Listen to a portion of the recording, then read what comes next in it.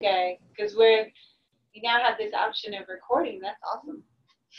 I'll try not to say anything embarrassing myself. That'll be awesome. So, is there any introduction? Yes, I think Pamela does. Oh, okay. Oh, okay. Welcome everyone to our last Hawk Talk of the semester. And today we have the honor and pleasure of Dr. Farina King, and she will be presenting on her research on Intermountain Indian School. And we thought it fitting to tie it in during the week of our American Indian Symposium. So without further ado, I'll turn it over to Dr. King. All right. So it's kind of tricky because I have you guys on this side and you over there, Pamela. So I don't think I'll try and switch between who I'm looking at. But I'm just so used to the professor, like I look at people in their eyes and in their faces. Well, I enjoy being here and appreciate this invitation. Thank you to Pamela for helping to organize this and all she's doing with HAWKTalks, because I really value all the research and everything that everyone's doing here.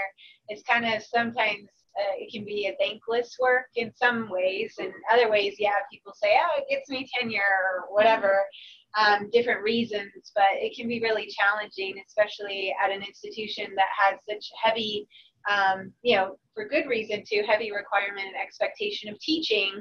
And so I really appreciate these forums and all the research and efforts everyone's involved in and devoting to. And also a thank you to the faculty research committee. Are any of you involved in that here?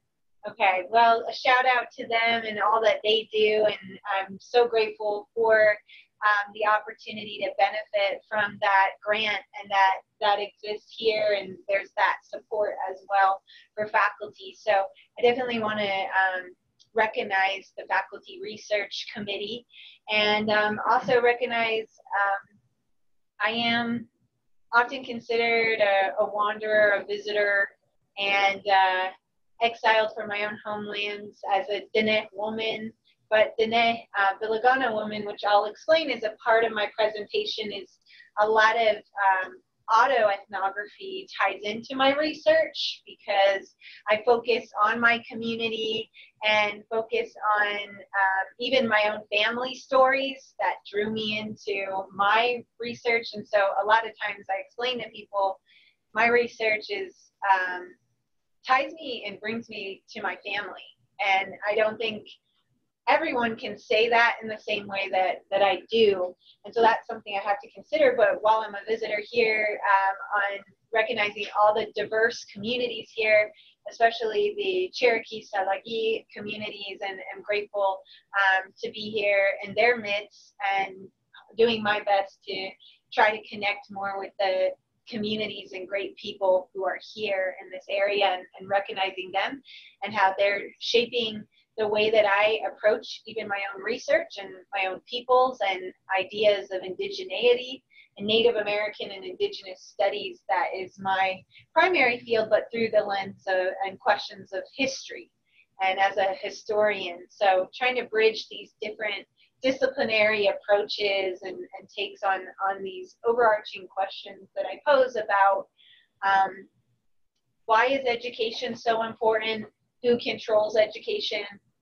How has education been used or appropriated in different ways to shape identities and shape sense of peoplehood, and particularly tracing people's sense of place, their identity, and how it's entangled with where they're from, where they're coming from, and then where they decide to recognize or plant themselves as home.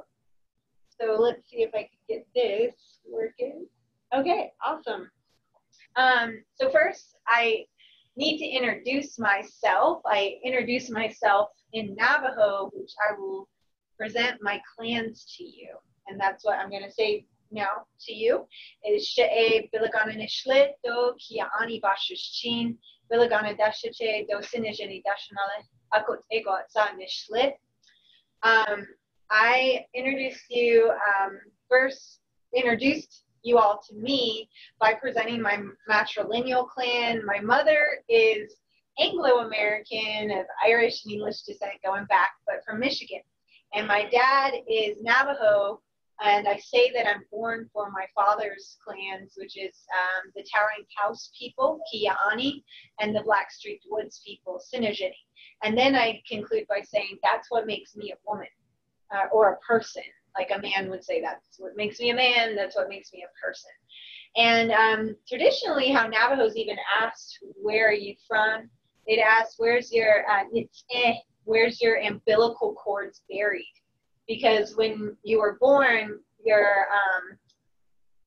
parents, your family, they paid very particular attention to where they bury your umbilical cords, and that was where they felt you would gravitate towards that space. So they put it by a loom or by the hogan, the traditional dwelling place, and want you to be drawn home, and that was a sense of home. They put it by the corral if they valued the livestock and the horses and wanted you to be drawn there. So asking where are your umbilical cords buried, that would be saying, where are you from? Where are you drawn to as home? And these images here, that's me as a baby wrapped in the Navajo cradle board. I was born in Tuba City. And again, as I said, a lot of my research is interconnected with who I am and my upbringing, and that shapes my perspective, my approaches to these stories and histories, because it was growing up between the Navajo Nation lands, the Nepakaya, as we call Navajo lands, in Tuba City, Window Rock. I lived there as a small child, but my dad worked for Indian Health Services, and that's my father as a young man, pictured there wearing the tie, and his mother, my Shanale Atsa, Johanna Haskoutsi, and that part of my family are from New Mexico, around what's considered the checkerboard area, Rehoboth, New Mexico, around Gallup, Yambuto, and towards Zuni, Red Springs. And so those are seen as my ancestral homelands, where many of my ancestors' umbilical cords are buried, and where most of my relatives now live. And it was the stories growing up that drew me to these studies and this research. Was one, finding out my dad went to boarding school, and that when he was 5 years old, without warning from his parents, he never spoke English before, he never, saw a toilet before, lived in a home that didn't have running water or electricity. He was dropped off at a boarding school, and his parents, for whatever reason, they decided not to tell him or really prepare him for it. They just dropped him off, and he was left there. And it was, traumatic, even in just that beginning of, he didn't know what a toilet was, and he took it apart because he was just fascinated by it. And then he was punished for that, that curiosity. And also being told, like, imagine if I'm just speaking to you all in Navajo, how would that make you feel? And I'm expecting you to know everything that I'm saying and going to quiz you on it.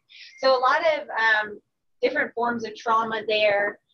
But my dad's stories, I did know that he ran away a couple times from boarding school, and I asked, well, why did you run away? Was it so horrible?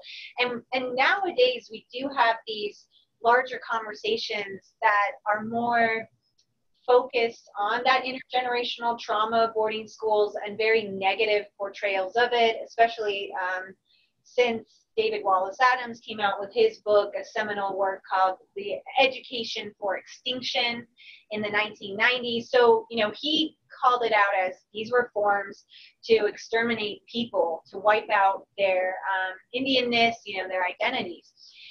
But on the other hand, when talking to my father, he was resistant to that kind of approach. He was like, I am grateful for my education. I learned a lot. I'm glad I went. And he was became a little defensive when I started to ask him about it in various ways. And then I said, well, you ran away, 2 times. And one time you almost died. He got caught in a snowstorm and barely was saved by a rancher, wandering there, just happened to miraculously find him. And he then said to me very in a strong voice, I did not run away from the education.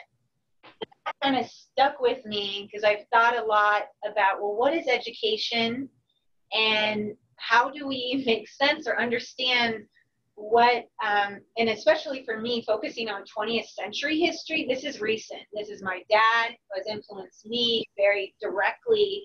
Recent histories, people are living, and some are pretty young who have been through similar experiences, especially among the Navajo, that I'm going to explain as well of what I'm talking about when I say most Navajos were not sent to schools. You know, it's one thing to talk about education in terms of sending children to schools that most people are now used to, that format of there's a school day and a teacher and that kind of setup.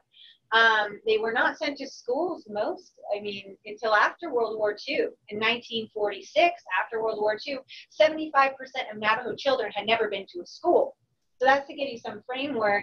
Most people who study anything about Indian boarding school history, you focus on the late 1800s, the early 20th century, and heard of maybe the Carlisle Institute that was opened in 1879, Richard Henry Pratt, who was infamous for his saying, "Kill the Indian, in him save the man."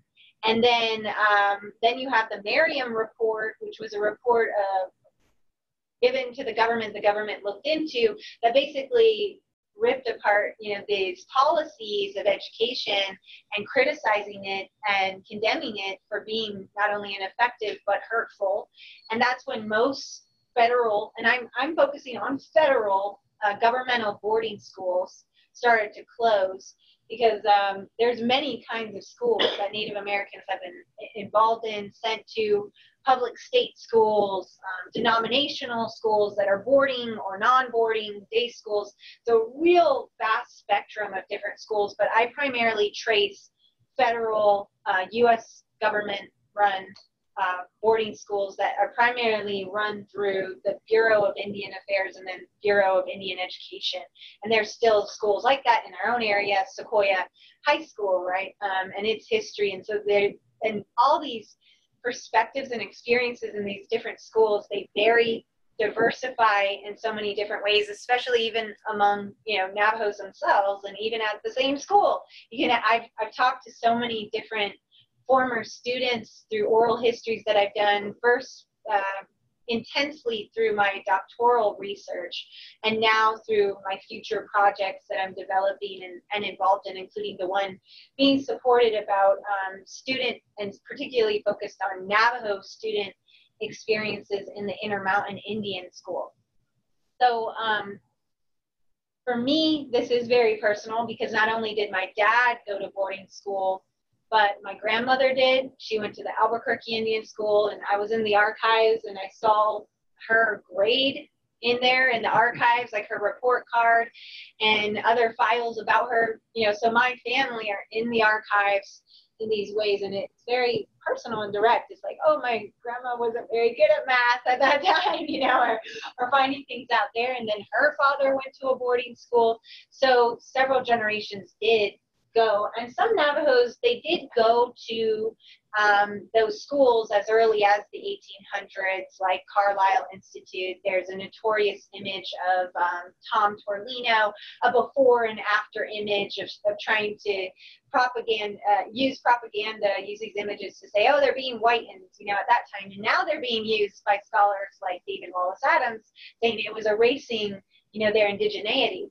But again, the interesting aspects about it, like asking my dad about his experiences, and he emphasizing he did not run away from the education, is it's very difficult, because it wasn't all negative, very mixed experiences, and they don't want to discredit or, be seen only as victims in their lives. They don't want those broad brushstrokes of us as scholars. Especially, we like to generalize, and especially historians, we've been criticized for this, is like, oh, you just want to summarize, you want to generalize these things. Well, the art of the story is recognizing the richness, the intricacies of every story, and letting the stories also speak for themselves too, rather than, and that's always a balance of how we analyze and then how we gather it. So with this project that I'm focusing on, I want to talk to you about it's in a preliminary stage, an early stage at least, not even preliminary. I'm into it, and the project's running, but it's at an early stage. So I want to talk about the process and some of these early insights, but please bear with me, and I am very excited for the feedback and conversations we can have, because I am still very much right in the thick of it. I have more interviews to do as summer starts up in May and June, and I'll be in the field, as you say, doing the research that the FRC grant is enabling me to do. And so I just received this. So I don't know if some of the speakers before have had already, some time to start publishing about their works or different things. I'm doing the research now. It's unfolding. But a part of the project that I proposed was it was an oral history project of gathering stories of Navajo students who went to a particular boarding school. And it's very special kind of boarding school that sticks out from others, that I'm going to share with you some of that background and insights about, called the Intermountain Indian Boarding School. So as I explained before, Navajos had a distinct experience from many other tribes. Even in this area, probably most of you are aware or have some familiarity with Cherokee and Cherokee education, and right, many of them were exposed to English or Euro-centric, like Euro-American models of education way back as early as 1700s or earlier, right, with different forms of contact. How that played out was different, and especially denominational influences on education. Well, Navajos, as I said, most did not have that kind of exposure to schooling and this schooling model until very recently, right? Just in the 50s, really. And Intermountain Boarding School was a part of these boarding schools that, when most boarding schools were shut down, federal Indian boarding schools were shut down by the 20s and the 30s, and definitely World War II, that took most attention of the government, resources, a total war, mobilized the whole country and everything. There wasn't the kind of funding to support Indian education in the same way.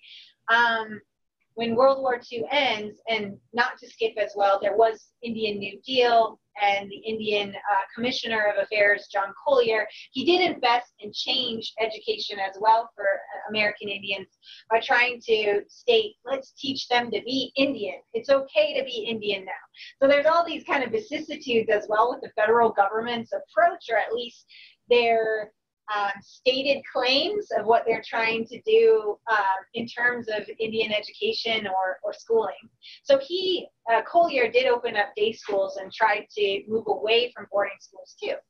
But for Navajos, there was this need, even from Navajos themselves, asking for schools, including boarding schools, because after World War II, the World War II exposed many Navajos, connected them to market economy, to wage earning jobs. So it was a huge transition for them, a revolution, arguably, where this was the time where the Navajo Nation formed, a tribal government formed, and the war, many of them served in, even just manufacturing or the factories and the different war efforts domestically and abroad as soldiers in the military. And it exposed them to different, peoples, and again, influencing how they identified in various ways. And so many Navajos then started to say, well, these other communities have schools. Schools is tied to, how you advance in this economy. So we need that. That's what we need. And there was this more solidified tribal government and tribal leaders, officials, who would represent the Navajo people and say, well, we need these schools. So they were calling for that to the government. And there was a time, right, not too long after the war, 1947, there was a horrible blizzard, and it devastated many Navajos. And also there were issues, even though the war gave a boost to Navajo opportunities in the wage earning economy, after the war, a lot of jobs were closed. And so some who then had transitioned to those kind of wage earning jobs they lost those jobs, and there was a spike in unemployment and different issues that are, categorized as socioeconomic, but troubles there. And so the Navajo leaders as well beseeched the government for help and called for help, as it was seen, they were claiming we're in a dire situation here, and education is a part of getting us out of this slump, the struggles we're having. And Harry Truman, president, in the post-war years, he declared a emergency, like a form of a national emergency among the Navajo Nation, because it was so horrific of just people were starving. Some people were starving, unable to provide and feed themselves. So even I've talked to interviewees where going to boarding school was life-saving for them, where they got food, where they had a place to shower, they had a home, a shelter. And even my own relatives, I've talked to some cousins where she said one of my cousins took a shower every day, multiple times, anytime she could, because she loved that water and being able to have that access to the water. So these are an important part of understanding the context. Anyway, in this call and shout out for help, then the government decides to pass this form of, they call it Long Range Rehabilitation Act. And it was for Navajos and Hopi, the Navajo Hopi Long Range Rehabilitation Act, because Hopis also had similar struggles. They're also in the same area of the Southwest, all in Arizona. Navajos, the Navik Aya encompasses at least the reservation boundaries that were drawn after the Treaty of 1868 go into Utah, southern Utah, Arizona, and New Mexico. And even though some ancestral homelands of Navajos was also a part of Colorado, around the Four Corners area, that was not included under the reservation boundaries. And then later, the reservation has expanded in ways that Navajos have negotiated or bought certain properties, and that's why even in the area I am, it's called checkerboard, right? Because you hop in, here's a part of the reservation, you hop off, that's a Gallup City part, or different parts like that. So Intermountain was a school that opened as a part of that funding provided from Congress and the community, from the government, in a response to the call for help. And also, they saw it as a crisis, the Navajo problem, and these are quite literally the words they used.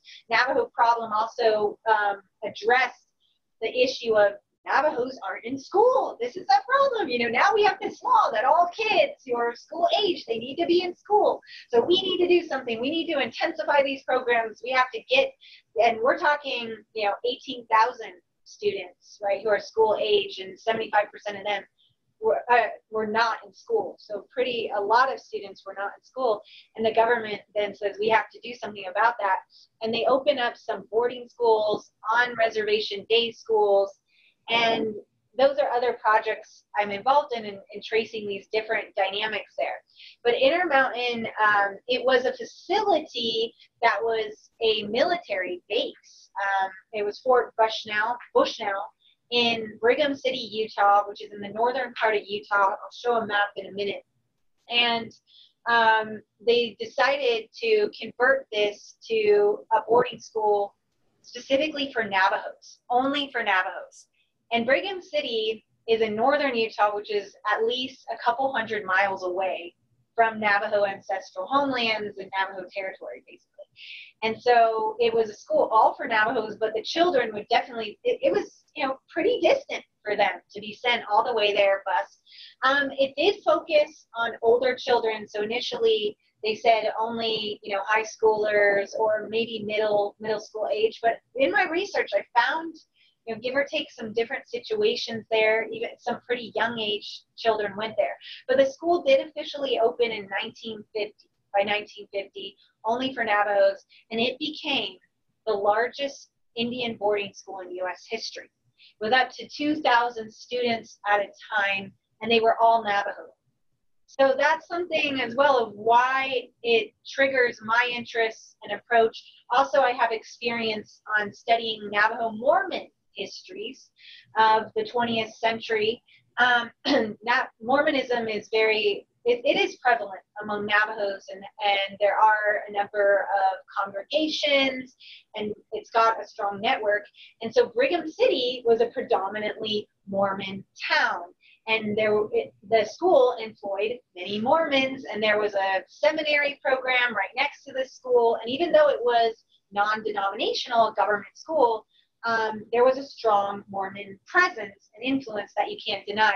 So that's another reason why I was also drawn into it, because it was an intersection of so many of my areas of focus and what I've delved into in my research before. And then to add on top of it all, like, it was just calling to me, you know, when projects are like, you better work on this because all these things line up for you, is that a couple of friends of mine who are professors at Brigham Young University, the LDS church run school, one in particular, his name's Dr. Mike Taylor. He focuses on Native American literature. He reached out to me randomly and said, Verena, can you tell me about Intermountain Indian School? There are all these thousands of sources on Indian students' literature and their poetry and their writings. And he said, I want to, you know, write something. I want to get involved in this and do a study about it. And he just asked me out of curiosity, but then I heard about different grants out there, and particularly some that were interdisciplinary grants trying to encourage collaboration. And I thought, you know, I responded to him and said, hey, do you want to collaborate on something, you know, and do something with this? I love oral history. That's my primary methodology of talking to people and hearing their stories.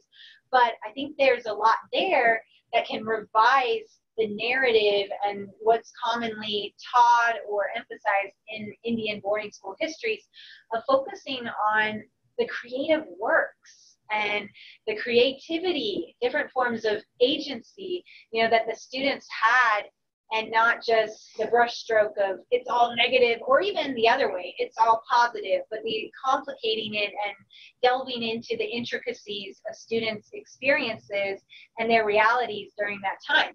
And so we were able to get a seed grant through the Charles Red Center for Western Studies, and I want to thank them, shout out to them for all their great support to scholars and different scholarship. And that was the beginning of developing these, searching for other grants and support, that for the project that is an overarching project I'm doing in collaboration with now Dr. Mike Taylor and Dr. James Swenson, who is an art historian, is that we wanted to create an exhibit called Returning Home Intermountain. So just to feature here, I'll show this really quick. Well, right here you have a poem, one of the poems from a Intermountain student that Mike Taylor found, because he was digging all these poetries and really awesome things. And just to share here, even within that, you know, there's intricacies of his insights about what he called Indian school and me. Dawn, wrapped in dull white, gives birth to brilliant light, while the shadows of the night disappear in mortal fright. Oh, what a tragic sight! Damned if that makes me right. The whole world locked uptight. Something in me wants to fight. In fact, I just might, for who knows what is right. Henry Tinhorn. So he wrote and actually did a number of self-published works. I go up. So, oh, sorry, it gets cut off. But that's the title. That's a flyer we started to distribute, where we each did different parts. Mike Taylor was to focus on that literature, what the students wrote and their poetry, creative writings. James Swenson was starting to analyze the artwork, because there were a lot of great pieces of art that students developed while they were there. And then I was trying to gather stories of what students said, and even trying to look for some artists or different poets, writers who at least wrote, you know, during that time, ask them about their experiences. And we're creating a traveling exhibit where we're going to feature those creative works, the art, the poetry, and the oral stories, you know, the oral histories I gather, and we'll bring it to the Navajo Nation. Because a lot of exhibits, there have been exhibits about Intermountain before. They've been more a general approach to it, but they've been in Brigham City, again, off of Navajo lands, away from home. And something we found with this project and research is how much these works show that students sustained ties to home, or they at least, were critical about their education. They were questioning, this very Eurocentric and still in many ways assimilationist approach to education that was like, you got to learn how to walk in the white man's world. I mean, these were the kind of the phrases they were taught going to school, even though, yes, after John Collier, it wasn't like Richard Henry Pratt saying, we're going to kill the Indian in you. They weren't like that anymore. And there were different forms for Native American students to be involved in culture, having maybe an annual powwow or like learning songs and not being punished like they did in the past for speaking their language with each other. In an all Navajo school, the children still continue speaking Navajo to their friends, right? But there's different forms of trauma that happen because many of those students who still kept up their language, they stopped teaching their children because it's still ingrained in them. What's the useful language? What's the most important language? Even if they married a fellow Navajo fluent speaker, they don't teach their children Navajo. So this has become an issue continuing in education today. But this was a flyer we shared because a part of the approach and methodology too, and is very much, I am thankful for the support of Navajo communities, and that Intermountain has a very active Navajo alumni association that meets annually. And I'll show, the flyer for their reunion later. And I'll be going to them, and we've presented our work to them and have been getting feedback, not just from individuals, but trying to go to organizations and communities.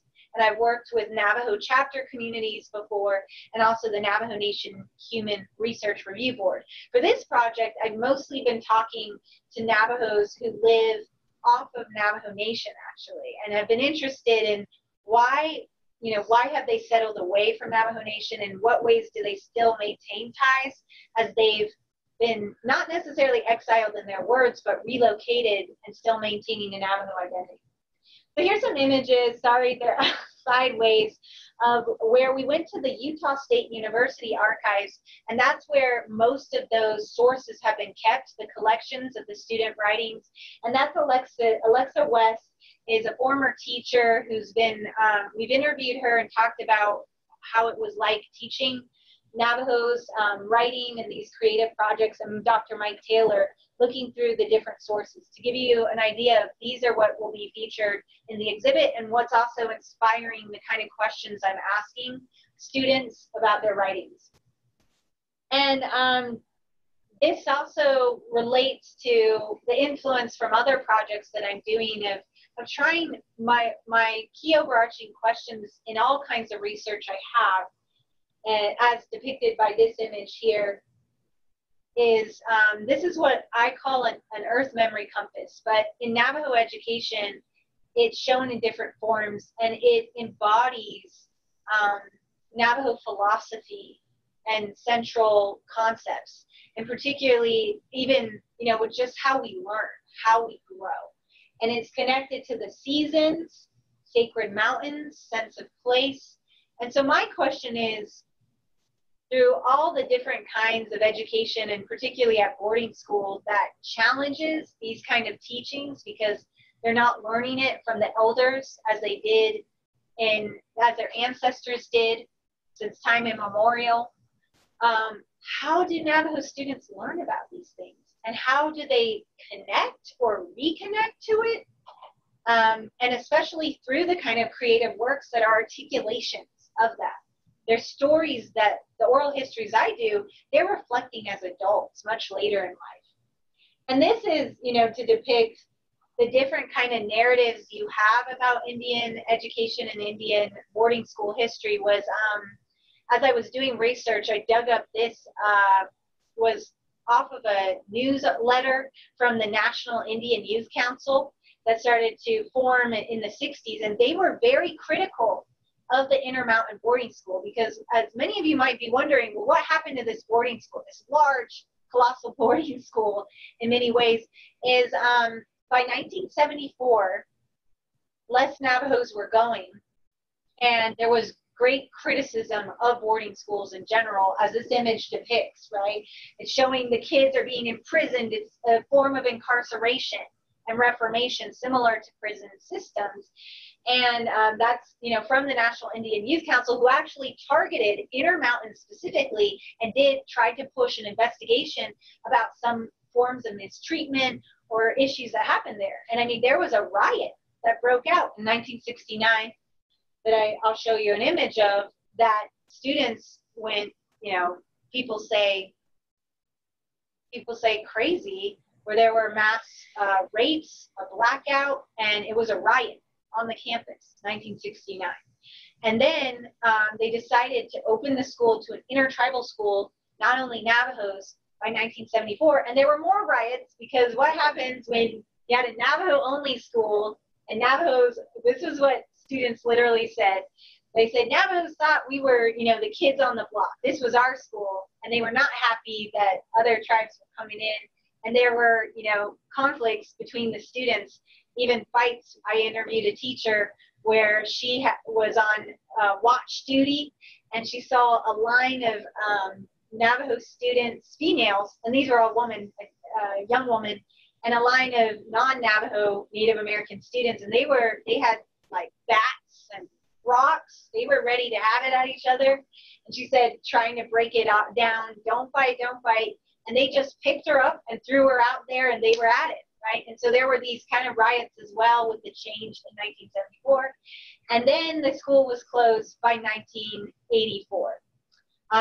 And it closed, right, and these kind of issues with boarding schools that happened. So 1950 to 1984 was when the school was functioning, but it was Navajo only until 1974. And we've been primarily focusing on the Navajo only years, pre-1974 in our project and in my oral histories, because there's so much entangled there. I mean, when it was open to an intertribal school, you had people coming from all over, all different indigenous nations, including Oklahoma, including Alaska, and very diverse. So that's another project. And here, you know, to help you find it, there's Brigham City right there on the north, if you see it, and where Utah is. I'm assuming you guys know, but, you know. And this was, once the school closed in 1984, it kind of became the haunted place, right? And it was left vacant and neglected. Finally, they did bulldoze it all recently. So it's been all bulldozed. And what was interesting about that is there was artwork on the walls. I mean, think about NSU, how we have artwork on the walls. Some of those were bulldozed, but some were saved. One man I talked to, Brad Peterson, he helped save images like this one. And as you can see, what did students paint on the wall? This is an image of Monument Valley, their home. Their home. They were recreating home for them on the sides of the wall. So one interviewee that I had, one of the first interviews I ever did was with Jesse Holiday. And I've done several interviews with him. Thanks to this grant, too, I've been able to go back. He lives in Monument Valley, which was those views. It's basically that landscape that's been become an icon and a symbol of the American West with the buttes and the mesas. That's on Navajo Nation. And there's Jesse with his father, who was a medicine man, Hatase. And Jesse went to Intermountain boarding school when he was a young boy, and talking to him about it, he doesn't have a lot of memories about it, but the ones he had really stuck out to me. How he remembers going to the pool, and for Navajos, what I realized is, you know, we're desert people. We're not exposed to that kind of immersion in water, so I still have relatives who are terrified of water. They are terrified of it. They don't want to go in a pool to this day, you know, and there was a full, like, Olympic-sized pool, I hear, or at least that's how they remember it. And they were learning how to swim there, and that could have been some challenges for him. And he brought up, I remember the pool, and I dived in, and I almost cracked my head open. It was a bit traumatizing for him about being exposed to it. But he learned in boarding school that's where he discovered that he loved art, and he started to paint and was able to enter contests for his work and painting and artwork. And And as you can see, that was the first one was one of a drawing. This is of his father in Monument Valley sitting a photograph. But then here's another image he drew, right, as a young man. And as you can see, like he's removed hundreds of miles away from home, but he's still articulating, as he said even in his interview, my greatest teacher was my father. And that he was able to record even his father's prayers and listen to them, and his father would pray for rain. And these things stuck with him, even though he would be away from home for months at a time. There's still these connections that he could literally draw out, right, on his paper, and that he remembered. This is by, right now, an unlisted artist, and it's in the collections of the Utah State University. It has rich collections, as Dr. Mike Taylor shared with me at first. And this image really stood out to me because this was done by an Intermountain student. They collected some. Unfortunately, they only took these pictures of them, so we don't know what happened to the originals. But I had to take a picture of it within its little plastic covering. But I hope you can see there, he's looking into the clouds, and can you see what he's looking at? This young man who also looks like Jesse, like he's in Monument Valley. What's he looking at? Can you see it? The skyscrapers, the city. So there are these major questions that they have to face of where's going to be my home? Where's my future? What is education leading me to? And I can't read all of this, but what's cut off at the top there, this is one of the poems shared in the books that they had, these compilations and school publications of student works. And this one was called, I think, Good Citizen by Tommy Nakai. And I'm just going to read part of it. But basically, I want you to pay attention to what is the student, expressing here. He says, a good citizen is kept informed by black and white, person to person, and plastic stripes, but doesn't lose his mind on black plastics. But what's so special about that? Being heard, seen, and read. It mostly covers violence, protests, demonstrations, war casualties, bitter words, and of course, about some golf balls having been on a trip to their doom. Obviously, we are getting more information, how to violate laws and regulations, intentionally or unintentionally, and discouraging our Creator. It is clear to him who is capable of judging mankind that both the so-called old and young generations will unfortunately will themselves to the world of self-destruction. And so he wrote this about, I think this is sometime between the 60s and 70s. Excuse me for not checking that right now. But again, this is a student in an Indian boarding school who's really showing critique of his society. And there's one right under it, Mr. President. That's also calling out even the president. And students there are challenging, the status quo, or at least what's being presented to them as the status quo, and thinking about it. And this was evidence of that riot that I was talking about. And I talked to one student informally, and this is an issue too of where you have formalized oral histories that were taught in academia, and then what comes out in the informal, casual conversations is very important too, of just me being there. It's similar to ethnography and anthropological approaches, but I was at the reunion and met a woman who went to school there when the big riot in 1969 broke out. And she remembers dorm mates herded her and the girls in her dorm to an area to protect them. But basically the lights went out, and there were some young men who then went rampaging students and were raping young women and destroying things left and right. And some young woman she knows jumped from they were on a second story at least, or they jumped from the windows to escape being raped. And she remembered that, telling me that. So these were stories that I'm sure she did not want to be on file about. She didn't want her name affiliated with. But these are stories that I hear and am able to learn about, that experience. And she was safe, but, what she might have felt of feeling that fear or intimidation. But besides these darker sides, there are very dark sides to Intermountain stories that I've only given you a sliver of. But there also are, the moments that are bright, and through the art, you know, students expressing that. This was a gift a student gave to the teacher, and she's holding it. It was a teacher we met, an English teacher who held up, a student gave it to her, and just, you know, the beauty and the colors and how they're still able to think about their life.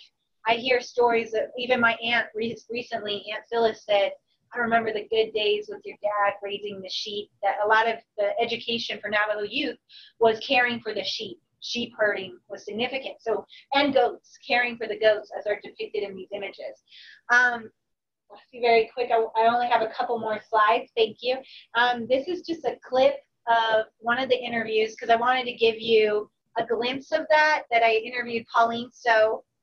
She went to Intermountain, and something as I was thinking about trying to hear stories about the creative works and that kind of just innovation that students were able to have and do at Intermountain was they came in some unexpected ways sometimes. Like it wasn't necessarily the formal, I'm in an art class and I'm going to paint a picture, or my teacher assigned me to write a poem, so I'm going to do it. Maybe I'll get creative with it too.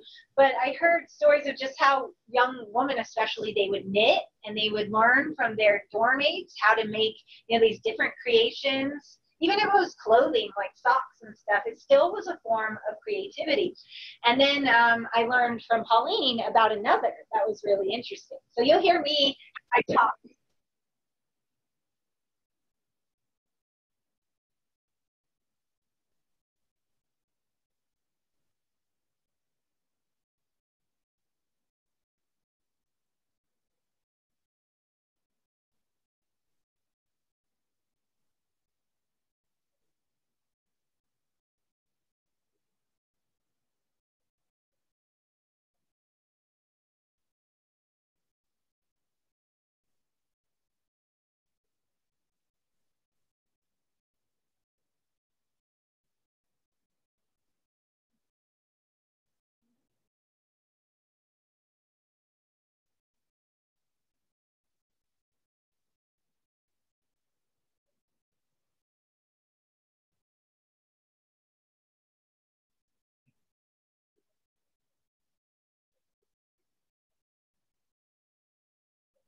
All right, so as you can tell, that was a fun, yeah, I never thought of that the students like wrote songs and they were trying to mail them to popular singers who they like, saying, pick my song, choose it. So they were songwriters too, is what I found, which was pretty fun.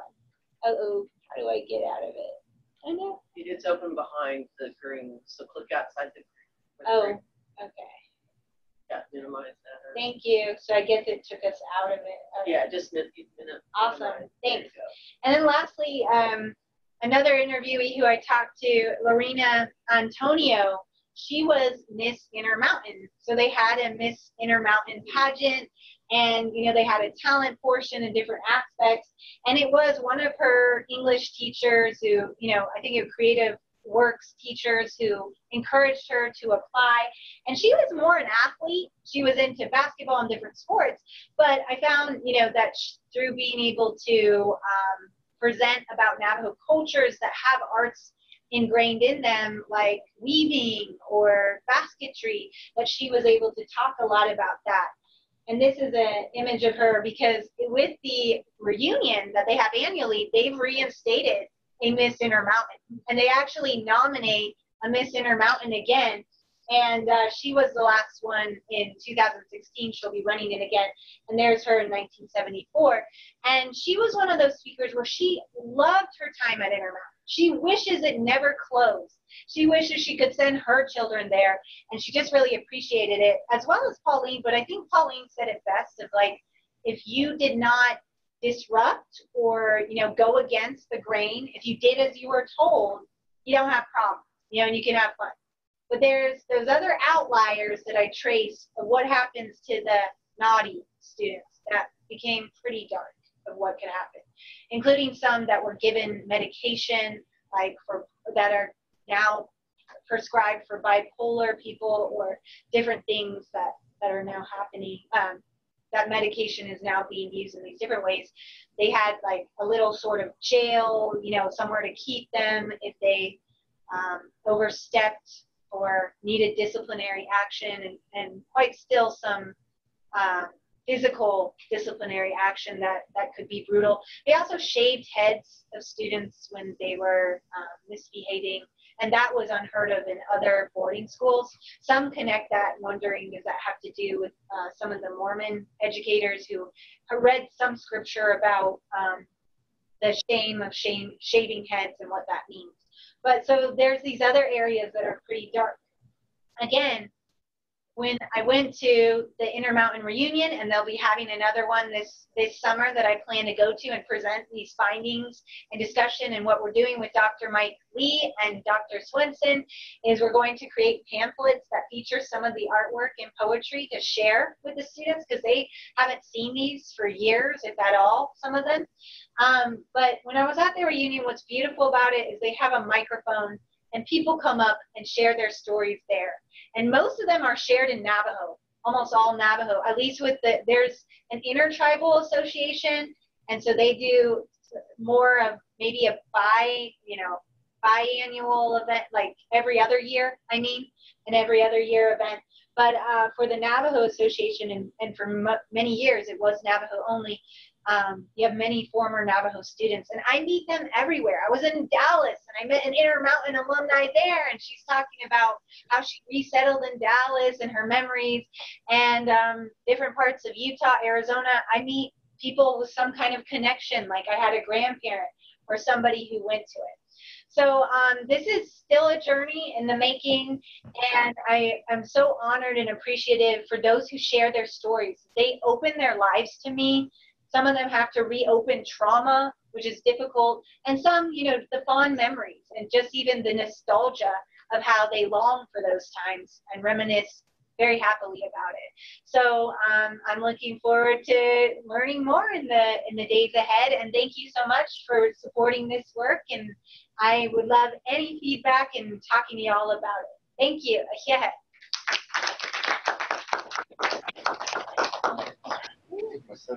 Oh, no problem. And I know I hogged up a lot of the time, and just a lot to say. Yeah. So for well done, man. This is just, it's rocking my synapses in my head a little bit. It's really, a lot. Yeah, it's a lot to take in. But what I attached to was, especially since you said through 1984, I was in Oklahoma, and I got here and was reflecting on what I was learning in history about our land, about what we were learning. I don't recall having any conversations about boarding schools in general, let alone Intermountain, which was functional while I was in school. Yeah. So because I'm an educator, preparer of educators, put it that way. Yeah. In conversations that Rachel and I have had, I have questions like how do we inform our future teachers to acknowledge history from the past that is impacting the kids that they are teaching currently? And maybe they would encounter some ancestry from Intermountain, but because it is rough, the boarding school time affected many tribes, especially here at Northeastern as we prepare educators. How do you see that embedded in the curriculum, or how do we reach future teachers so that all of history is included? Yeah, yeah. Well, this I is mean, I know that's a deep, really deep question. no, it's an important question. Is that in Canada, for example, they had a whole Truth and Reconciliation Commission because at least there's been a more national conversation and a recognition of the trauma. For Canada, they had residential schools, is what they called them. But it's very parallel and similar to Indian boarding school experiences. And they've had certain legislation and policies passed to actually require curriculum to include in residential schools. So it's interesting because I know First Nations, some friends from First Nations communities and others who study those dynamics. And I've tried to at least expose myself to it and become more familiar with it myself as I teach about histories of Indigenous education. And there's a lot of comparisons made between Canada and the United States. And so in the United States, I know there is an effort to at least do something similar, to have maybe some kind of Truth and Reconciliation Commission to talk about it. How do we educate more about it generally? There is an organization that's called, I feel bad on the spot having to get the whole, full title, but they're called something to the effect of Boarding School Intergenerational Coalition or something. They have a title, a pretty long one, so excuse me for not recalling it right away. But it's an organization that is dedicated, and they were supported and actually based out of Navajo Nation. I know that the Navajo Nation endorsed them. And their efforts, I know it has healing, like Boarding School Healing Coalition. And their effort is to seek healing from boarding schools. But again, this is difficult because to some communities, like when I was in the Crown Point, New Mexico community for my forthcoming book, I have a chapter about this community and a boarding school there in my book called The Earth Memory Compass, coming out this fall, is they were very proud of their school. And they would get, pretty irritated if somebody comes in and says, boarding schools are bad and your school and what you had was bad. And I've looked at old oral histories too, where there were interviewers who just almost like fed, had those lead to questions where they were like, so you were tortured at the school, right? Wasn't it horrible, right? And I see these in transcripts. So I try the best to let people tell their story. I try to keep my questions general. That one I did, sometimes I get specific when I want to learn more specifically about a point that in the case of Pauline So, for example, I wanted to hear more. But anyway, there are efforts and groups in the United States to bring more recognition to it, to, have more involved with education, because there are other countries already doing this already, and they have challenges. It's not easy, a straight shot of this is how it goes and it's all effective. There are criticism of how that's playing out, how that's working out. But the U.S. is still behind on that for sure about having these conversations. But I see in textbooks more about boarding schools and questions of assimilation being brought up. And for sure, I'm teaching about it. But the question is, how is it large scale being taught? Especially because, as you brought up, these are very recent. It's not such a long time ago. Forget about it. Right. And even with the positive experiences there were still some very negative and, horrible, even crimes, I would argue, that happened in those forms of education. And sadly, when we're looking at education today, my son tells me about how he's got the thinking walk, and as a form of discipline, he has to walk laps around. And I'm not comfortable with that. I'll say that here, being recorded, that I've been to other places where they discuss and take it very seriously how they're disciplining their children. And this question of discipline it goes even to college, right? Level of how do we create a sphere that's conducive to learning, but where do we maybe overstep that? Even myself, I have to be careful am I humiliating a student? You know, I don't want to do that. And this is a delicate issue as well that I think boarding school, those examples from the past can illuminate even generally, this is not just a Native American history. This delves into a lot of questions about the United States. We're all on this land that is indigenous, you know, to peoples who have been here since time immemorial, and some who have been here, you know, they can trace as Cherokees from Oklahoma when they were removed here, but layers of history to this space that we all are occupying, that we navigate, and that we can claim as home too. So I think these questions of why send them to these different schools, what they had to go through, and still questions for Indian education for sure, and education generally in the U.S. I don't know. Anybody? I'm curious. Let me ask you a quick question. This is a boarding school, so were the students there year round, or do they go home for summer vacation? Good question. So boarding school, they had the academic year that they were required to be there. So that would be mostly, you know, from fall and till spring sometime. They go home for summer. But this was another thing that came out.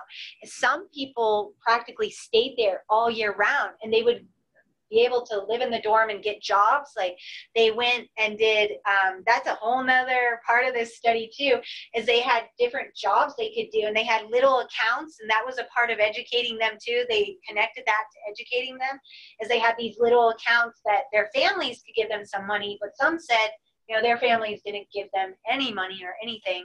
And they would get jobs and they would put it in their account, and they'd have these little accounts that they managed. And jobs, some had jobs all year round, but especially during the summer months, some like young women would be housekeepers or help take care of the house, be child caretakers, or all kinds of different jobs. I've come across and talked to people about. Young men might do something like help in a shop or something.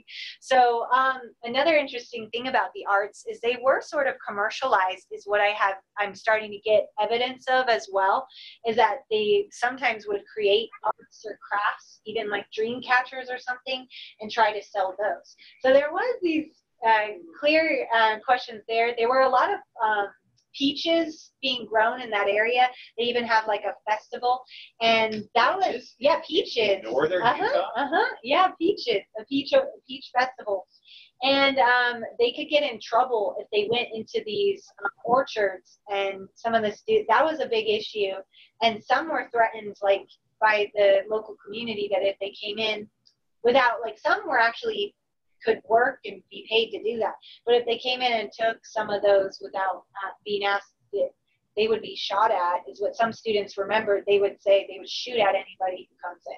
So these different dynamics there. And some brought up that, you know, for holidays, like they called it Christmas holiday then, even though that's an interesting dynamic too, is the religious component to it, because they provided students a chance to worship, you know, with different denominations, but only some that were available, I guess, or that they had programs for. But there wasn't really one, and there were tension over what if you're a part of the Native American church or want to practice traditional ceremony, what kind of access do you have? And recently I interviewed someone who was really awesome of how he said he'd go to the mountain, and that became like his refuge, is he'd go into the mountain and find peace there, and be able to do that, like to get away, even for a little bit. But for the holidays, many of them had to stay there, you know, until summer, and that would be the time when they could get a bus, be loaded on the bus, and go home for just summer months. And those were very vital months for a lot of the youth, of reconnecting with the community, where people like Jesse could learn from his father, you know, were those summer months. But they would miss things too, like a lot of stories were shared only in winter. So not being there, they wouldn't have access to some of those stories that traditionally they would have.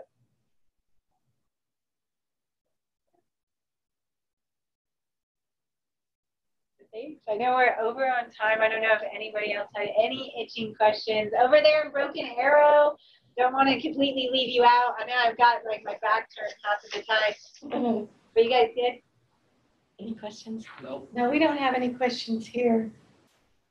Yeah, thank you for joining us from Well, Broken Arrow. Thank you, I appreciate it. I look forward to speaking with you at a later date regarding your research and Yeah, please do. I'm open to it. I'm still all involved in this. Thank you. I would just like to take a moment to acknowledge Pamela and her Mhm. group who initiated the Hawk Talks this year. Yay! They have been extremely successful, and it's something that I hope Sarah. that we maintain next year, Yeah. and maybe get some bigger crowds and more people involved in it. So thank you, Pamela, for leading this effort. It has certainly enriched my life, and I think that it has those that have attended. I thank you. Those are very kind, gracious words, and yeah, I hope to continue in the fall with the help of the rest of the group who started this. Sarah and Ron, two of them, and Carl Seward. You get some librarians together, and but yeah, I really appreciate the opportunity to learn from my peers. It's just amazing how you go day to day and you have no idea. What we're doing. Yeah. Yeah. It's very cool Yeah. to see all the work that is being done. Yeah, that's awesome. And it's been humbling and edifying at the same time. So thank you so much. Awesome. Thank Plug you. for Circle of Excellence. If you Okay. haven't signed up for that. We have an honoree here at the table. Oh yeah, that's right. I gotta get it. Congrats. So, Congratulations. 11 to 1 on Monday. Free to faculty. I'll be sending out an email probably tomorrow. I'll be there. Thank you. You better be. Oh, that's right. You I get know. free food is. I know. Come on. Yeah. That's all you need. That's right. Thanks for that reminder. Thank you, Pamela. I'll see you tomorrow. Thank you. I appreciate it. Thanks for coming. That was awesome. That was. Should I That was end? so. What do I do? That was awesome. Stop Awesome. recording. Fantastic.